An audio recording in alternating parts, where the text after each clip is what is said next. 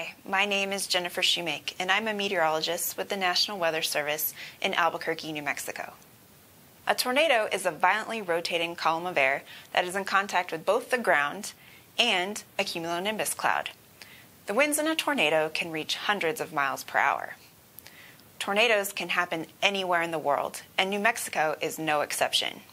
Contrary to popular myths, tornadoes even occur over bodies of water and in mountainous areas.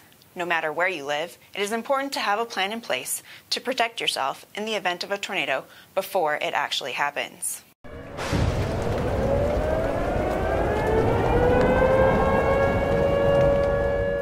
It is vital to understand the difference between a tornado watch and a tornado warning. A tornado watch is generally issued hours before tornadoes are expected to develop. A watch does not mean that tornadoes will occur, but it does mean that tornadoes are possible, as conditions are favorable for tornadoes to occur.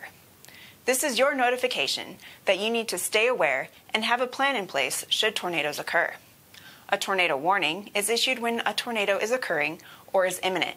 Once you receive a tornado warning for your location, this is your notification that it is time to act and seek shelter.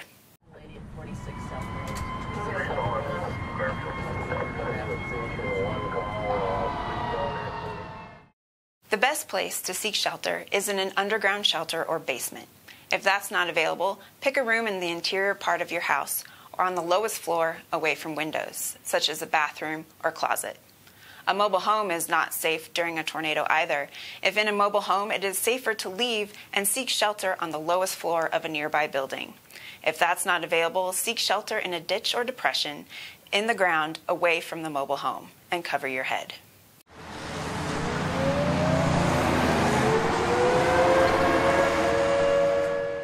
If you're caught traveling during a tornado warning, the best thing to do is seek shelter as quickly as possible in a nearby sturdy building. If there is flying debris while you are driving, pull over and park. If you are unable to find shelter elsewhere, leave your car and find a place outdoors that is lower than the surrounding area, such as a ditch. Cover your head with your hands. This situation is not ideal, and the best thing you can do is to not travel during a warning.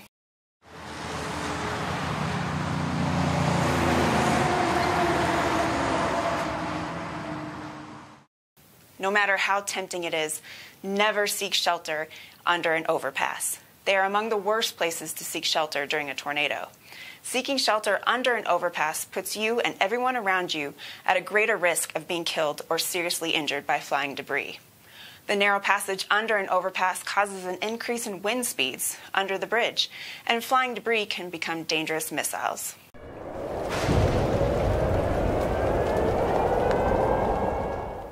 Peak tornado season is during the months of April, May, and June. However, tornadoes happen at all times of the year, during all times of the day.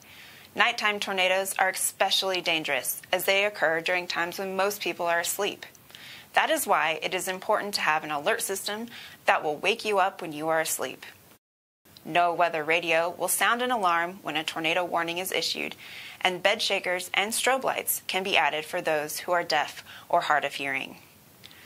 Put together a safety kit in your safe place that includes items such as food, water, extra clothing and blankets, extra shoes, money, and any important documents that you may need. Also consider adding a helmet, as head injuries are the leading cause of death in a tornado. Staying aware of changing weather conditions and following these preparedness tips will help ensure you and your loved ones are safe during a tornado. Thanks for joining us.